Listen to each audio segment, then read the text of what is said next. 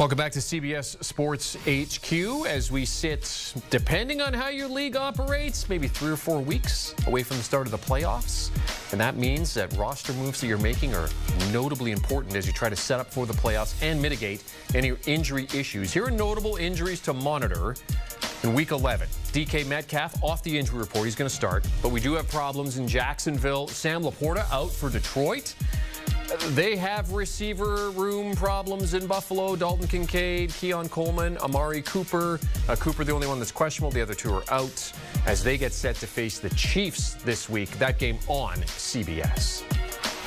All right, let's welcome in Heath Cummings from Fantasy Football Today to help us navigate another week of injuries and roster adjustments. Let's start at the top here, Heath. DK Metcalf, wide receiver for the Seahawks, off the injury report. Set to face the 49ers. How are you feeling about DK as he gets set for this one?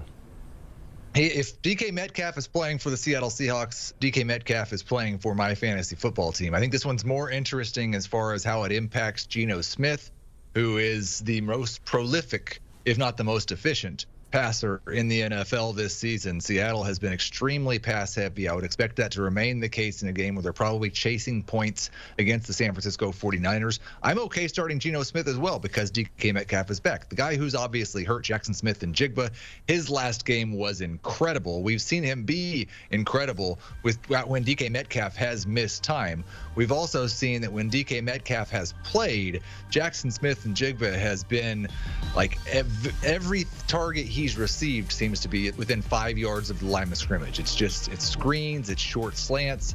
I think you look at JSN now as maybe a borderline number 2 in full PPR leagues and a number 3 in non-PPR leagues. So start Metcalf, flex JSN, start Geno Smith, and probably forget about Tyler Lockett. And you see the rankings for this week as they head into this game against the 49ers, the consensus and the PPR league rankings.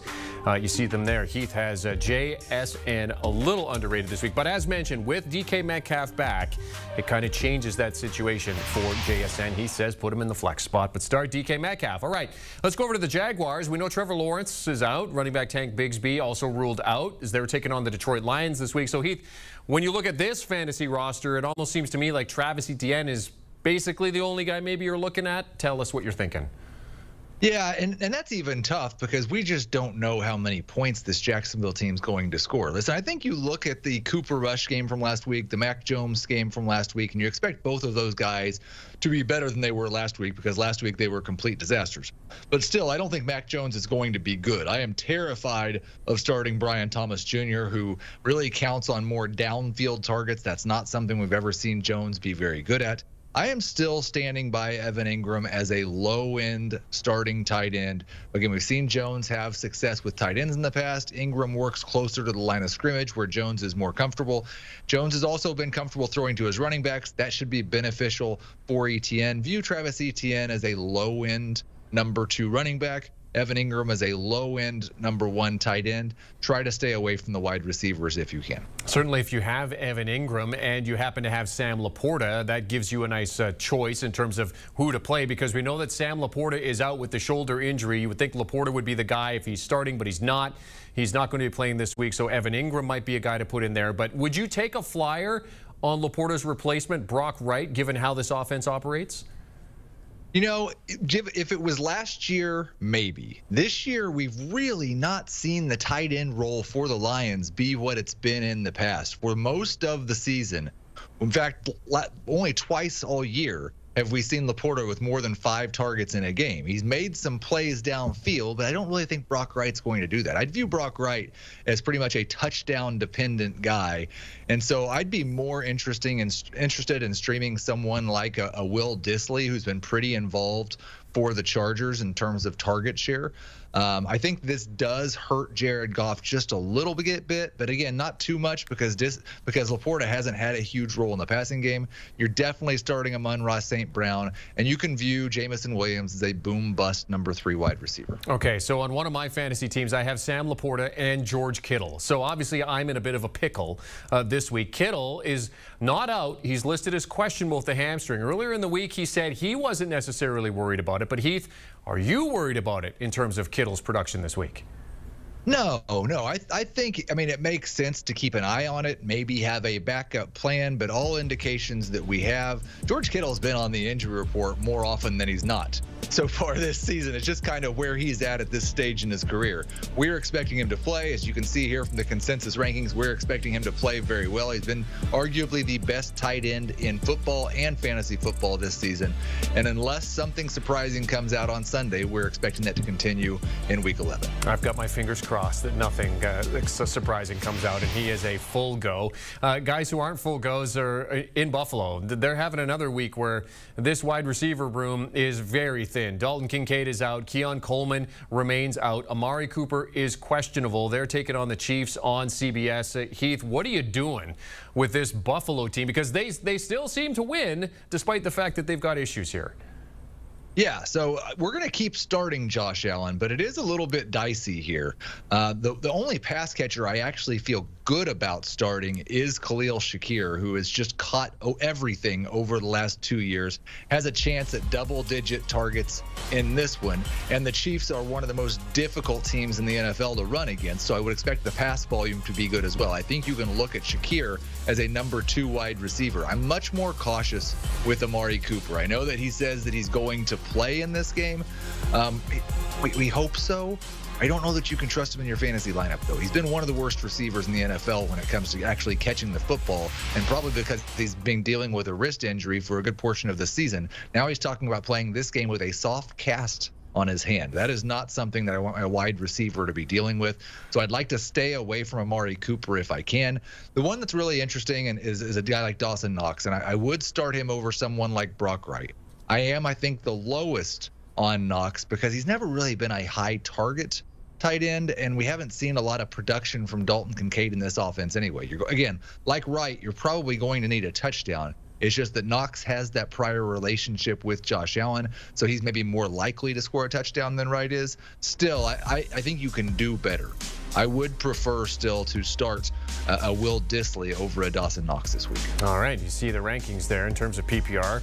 Our guys at FFT have Dawson Knox listed at 12. For the Chiefs, Juju Smith-Schuster had a good week. Running back Isaiah Pacheco is still not ready. So how are we viewing the Chiefs here? Because we've talked at length about how this has been a down year for Patrick Mahomes, but how are you viewing the Chiefs and their particular options fantasy-wise as they go into this big game against Buffalo? Well, Patrick Mahomes gets his 4th 2018 Infinity Stone. Now he has DeAndre Hopkins, Travis Kelce, Kareem Hunt, Juju Smith-Schuster. It's the greatest team 2018's ever seen. And so maybe we see a little bit better production from Patrick Mahomes. We're still viewing him as a number 2 quarterback. We still think you can do better in terms of starting. It's been difficult to pass against the Bills this season, but they've not been so good against the run. So I do expect a pretty high volume game from Kareem Hunt, who's been over 21 touches in each of his last 5 games. We like Hunt as a number 2 running back. In terms of the pass catchers, obviously Travis Kelce is a must start. We're viewing DeAndre Hopkins as a number 3 wide receiver.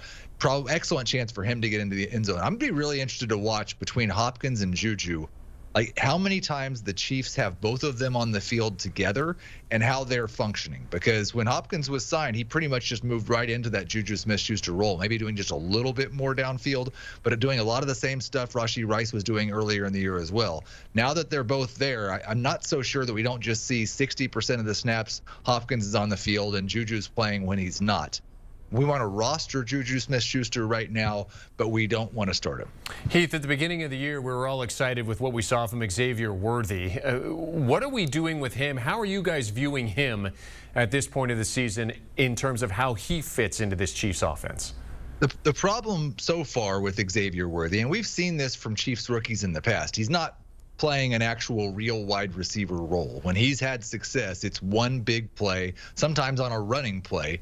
And so he's not succeeding in the way that we like to see receivers succeed. I don't think it's sustainable. I don't want to start Xavier Worthy, but if you're in a pinch, and a lot of people are because we've had so many wide receiver injuries this season, he is the type of guy who can make your day in just one play. He's got the speed to beat the defense for a 50-yard touchdown, or he could score on a rushing play in the red zone. So if you're in a pinch, you need to throw him into a flex spot, throw him into a wide receiver 3 spot. You have hope there. There's just no floor, and I'm a little bit concerned that we get Hopkins and Juju on the field more than worthy.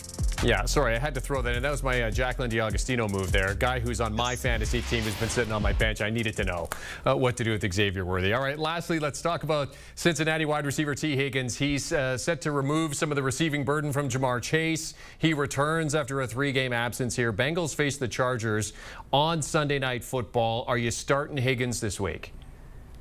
I think you have to. As much as cautious as he's been with the hamstring earlier in the year, now with the quad this year, I think we assume that when he plays, he's healthy. And what we saw earlier in the year, he wasn't just taking some of the burden off of Jamar Chase. He was leading this team in targets, had at least 6 targets in every game, and had a 29% target share in the 5 games he played. So both Jamar Chase and T. Higgins are top 15 wide receivers. Joe Burrow is a no doubt about it top 5 quarterback.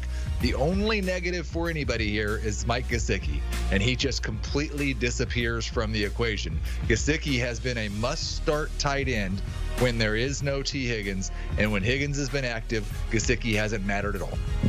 I'm just hoping that he doesn't take away from Jamar Chase's output, because I've got him in a couple of teams as well. Our fantasy expert, Heath Cummings, giving us some injury guidance and roster adjustments as we head into Week 11. Thanks, Heath. Great stuff as always. Good to talk to you. Fantasy football today, you can get more from Heath and the guys. Their usual Friday show is up for your listening pleasure. Start Sit from the NFC, talking about CeeDee Lamb, what to do with Juwan Jennings, and Rico Dowdle. Download and follow wherever you get your podcasts or scan that QR code. You can get that latest Start Sit NFC episode right now.